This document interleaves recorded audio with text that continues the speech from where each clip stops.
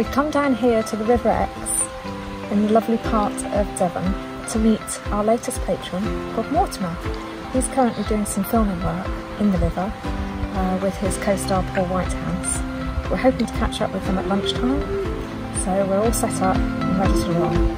Well, I'm just so thrilled that you're joining us as our latest patron, and I'm really confident that with your super sort of fan base that we're going to introduce a lot more people to the pleasures of keeping chickens. Well, I hope so. I hope so too. Especially your chickens. Yeah, especially our chickens. They deserve it. They're hard-working girls, and they really deserve a nice end. They've kind of done their time, haven't they? They have. So, So free-range retirement is what we're looking for. So yeah, I'm thrilled to have you on board. And as a small token of my appreciation for that, I have bought you a little something. Before I'm going to hand it over though, I have one question for you. Is it a chicken? No, it's not a chicken. But I do have one question for you, and that is, in your opinion, Bob, why did the chicken cross the road? Why did the chicken cross the road? I think probably something to do with his feet. So I'm thinking to get to the cobblers. Get to the cobblers, okay. Maybe. That's an interesting one. Not definitive, but put it in the pot. Put it in the pot, it could be. Have a think about that one. Yeah. That's brilliant. Okay, well, this is just a small... I love getting gifts, Jane. Okay, well this is just a small reminder of your Poldark days, because you're down here in lovely southwest, and we thought it might sort of be a bit special for you. Here we go.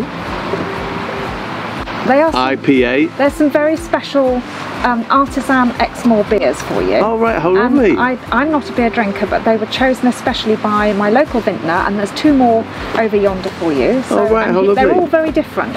And I think the person who chose them for me must know me a bit, because they're not too strong. Ah, okay. That's always my criteria. I did tell them that they were for you, so... I know I do go on a bit on Twitter and so on about my love of ordinary strength beer. It's all become very strong, Jane. Okay. They seem to be going a race for strength. Get to the strongest and beer. Here is a vessel, I'm guessing. It is. Thank you so much. You're welcome. That's made my day.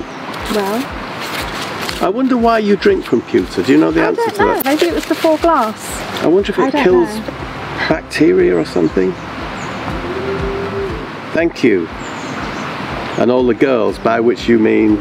All the girls at the office, but actually all the girls with feathers on, because you'll... That's what I was thinking. You'll make a difference to a lot more hens, there's no doubt about that. Cheers. Get yourself a chicken. You never know, you might get a tankard somewhere along the line. No, you won't get any tankard. No, you won't get a tankard. Tankards don't come free with chickens. Thank you so much. Thank you so much. And now, of course, I'm tempted to start boozing, which I shouldn't, because we're in the middle of filming. It's the middle of the day, in the middle of filming. Thank you, Jane. Thank you so much.